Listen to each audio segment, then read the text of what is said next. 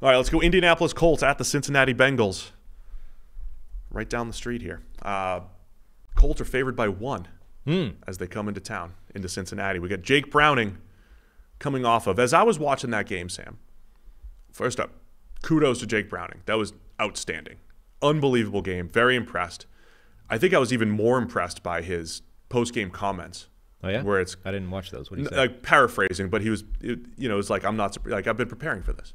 Basically, like, I'm not surprised. Gee, the Nate Diaz? Yeah, I'm not surprised, by the way. This is, of course, this is what I do.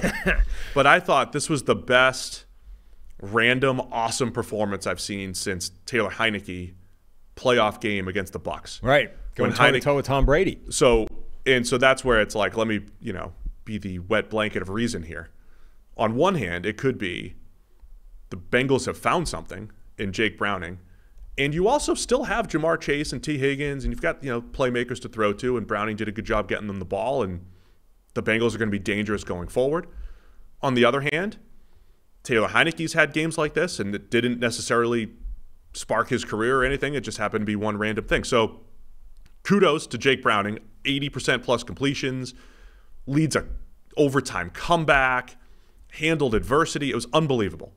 Now I'm fascinated to see if this was a trick. He didn't look anything like this 2 weeks ago, right, against the Steelers. Or in training camp. Did the Bengals find something in Browning's skill set as a guy who doesn't have a great arm, but was throwing precision down the field in this game? We talked about this a little bit on the show that you're not on coming out of that game. Tuesday. My analysis of that performance was it felt like the game that every coach is chasing when they have the non-starter, the backup, as I believe they're called, when they're starting a game because the starter's gone down, right? It's like you start off and you try and get him those easy completions and the run game going, and you try and get him into the game, right? So that he finds his comfort level and he gets, happy with how things are going, and then he starts playing his game. This felt like most of the time it doesn't work because the guy is ultimately a backup, and the way that you do that, the easy stuff, almost undermines the entire concept, right? Because it makes the defense's life easier because you don't have to worry about the deep bomb because you're not doing that because you're too scared and yada, yada. This felt like it worked. They actually ran the easy stuff, and Browning sort of felt his way into the game. And then by the second quarter, the dude was like in the zone. And it's like, they did. It worked. They got him comfortable. He's now in a flow state where he can't do anything wrong. And they've actually successfully tapped into this like innate quarterback confidence that's there somewhere for all of these guys. Otherwise, they wouldn't be in the NFL. But they like found it with the first quarter of play calling. And then once they hit it, Browning just couldn't miss for the rest of the game. That's where, over the last couple of years, when I've tried to compliment Zach Taylor, not necessarily because of in-game management or anything that they do schematically that is special, like you don't put him on Shanahan's level or anything. There's something to the Bengals stepping up at times when you don't expect, or, again, as I've mentioned a million times on the show, every time they had a bad performance over the last couple of years, they've bounced back and been great the next week. Now, Joe Burrow's been the X factor there. But to me, this is just another notch in the cap, I guess, notch in the belt, whatever we're putting notches in, for Zach Taylor and everything that they've done to be able to kind of work around Jake Browning. And as you said, kind of like build him up, and all of a sudden it looks like early career Washington Jake Browning, which was really promising. And it also, every time now a quarterback has a game like this, and because of Brock Purdy, Browning's a 4-year starter who probably was as good as a freshman as he was as a senior at Washington, much like Brock Purdy was. And it just makes you think, is this something here? So I'm fascinated to see what the encore is. It's his third start. First one didn't go great. Second one seemed to play to what he likes to do a little bit more. And we'll see if the Bengals can build off that. Meanwhile, the Colts are sitting there with a better record, 7-5, with three other teams in the AFC. Currently the 7 seed.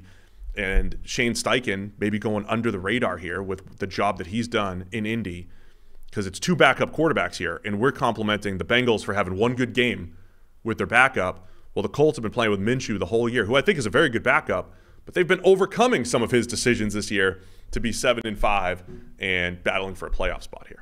Yeah, I mean, he also stopped making quite as many catastrophic decisions. He's gone from having, the worst turnover-worthy play rate in history to having one that's just mildly bad. So that needed to revert back anyway, right? I mean, he was having the individual quarterback version of the early season Denver Broncos defense. We were like, this can't possibly maintain the way it is. It's insane. That's like eased off to just regular bad.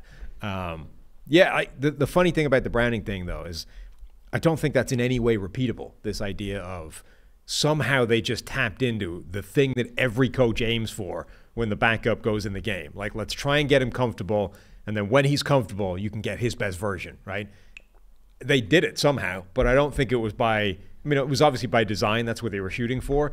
But it's the same thing that every team is shooting for every week, right? It's not like your thing of getting pressure with your front four, right? You try and do that every single week, and sometimes it works, sometimes it doesn't. There's nothing they did special to manufacture that. They nailed it. But maybe the confidence is there now, and he's shown that he can do it, and he can, spread the ball around and make plays. I feel like that's an every game thing. It's like the thing that, some people need to take a hit before they're in the game, and they need it early, otherwise they're never going to be in that zone. I don't know what that is mentally as human beings, but there's something that sort of triggers your, natural responses for how you're supposed to be in a game. And some guys need to take a hit. Browning apparently needed to have a really nice first quarter, and then he's like, I'm there now. I'm in.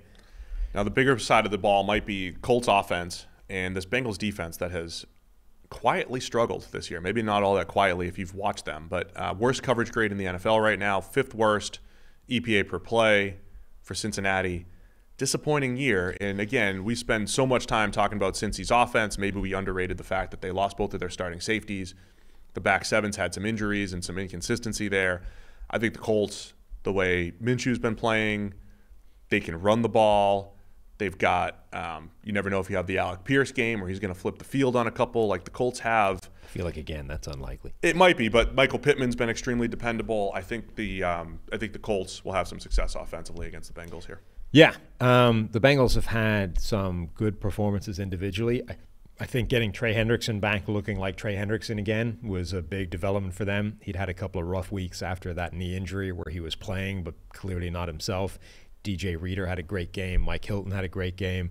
One of their biggest problems really has been model guy DJ Turner as a rookie corner hasn't been playing particularly well. Thanks. Yeah, there's been some good and bad plays in there. Made some good plays against the run the other night. He did. He's had some good plays. It's just there's been quite a lot of bad plays as well. Yeah. That's been problematic. It's funny. He was one of those guys where the data said yes, but my heart was saying, you know. I didn't love the film, but the data said he's good. All right, let's make a pick in this one. Colts favored by 1 in Cincinnati. 7-5 Colts against the 6-6 Bengals. Yeah, Colts. Wow. Look, that Jake Browning at the game of his life. One more week. I'm also going to take the Colts because for the fans. For the fans? For the guy that comes in, you pick against the Colts and keep us against the world. Colts. No, I'm impressed with what they've been doing. So I think they come in here as 1-point favorites and they can win it. I need one more week to see the Browning experience here and see if they can replicate that. Is that fair? Sure.